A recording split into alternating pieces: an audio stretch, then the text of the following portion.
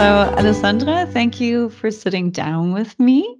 My first question to you is that looking at the research that we've been doing at WWP EN in the past year, I was wondering if there's anything that stands out to you particularly from the results. Hello, Anna. Thank you for giving me the time to talk about this and to think about this.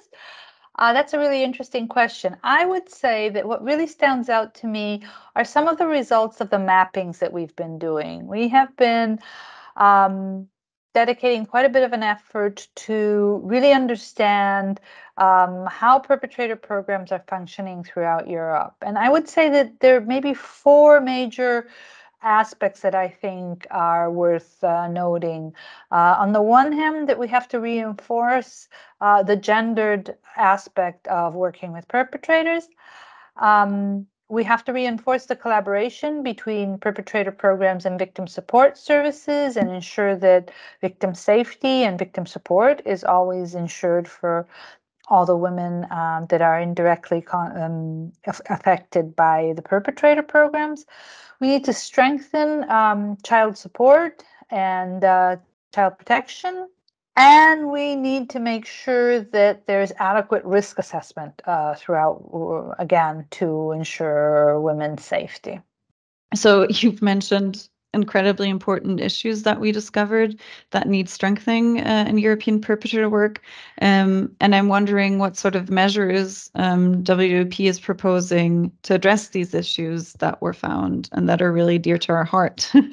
Yeah, this has been really challenging because if we want to take forward accountable and responsible perpetrator work, we have to find ways in which we are able to actually really evaluate and assess how each perpetrator program is working and what they're doing. And so we've given a lot of thought to this aspect, and we've kind of come to the conclusion that what is really needed is a form of accreditation that can run throughout Europe. Most European countries don't have a form of accreditation for perpetrator program. We have a few good exceptions, like Germany, for example, and some other countries. However, most countries don't have an accreditation system. So that's why we have started this incredibly ambitious project of creating a European accreditation system. So, I mean, this newsletter is about the grants that we were able to give to our members this year. And I think it would be really interesting to look at how these grants align with the vision that we have for a safe, effective perpetrator work in Europe. So could you elaborate that a little bit? So this year we've had an amazing opportunity to access funds that the EU was dedicating to strengthen programs and ideas around how to contrast violence against women. Our specific request to the EU for the grants was around improving the quality of perpetrator programs, specifically around those areas that I mentioned. So we were able to access these funds and to open a call for our members and allocate resources to our members to improve their practice within the context of elaborating accreditation and standards for Europe.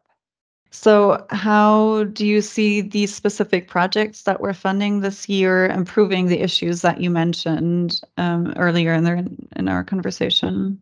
Thank you for that question. I'm actually really, really proud of our members. The scorings were extremely high.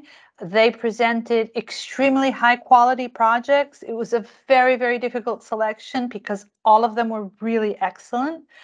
And we're really excited because the level was so high. We think that the projects that were selected are going to have a huge impact. There are projects that are more focused on research and should give us some insight around different typologies and risk assessment. There are other ones that are focused on improving the collaboration with victim support services, other on child protection, other on improving the quality of the perpetrator program. So we're really, really looking forward to looking at the results, promoting them, and keeping you all on board on the amazing outcomes that we hope will come from these projects.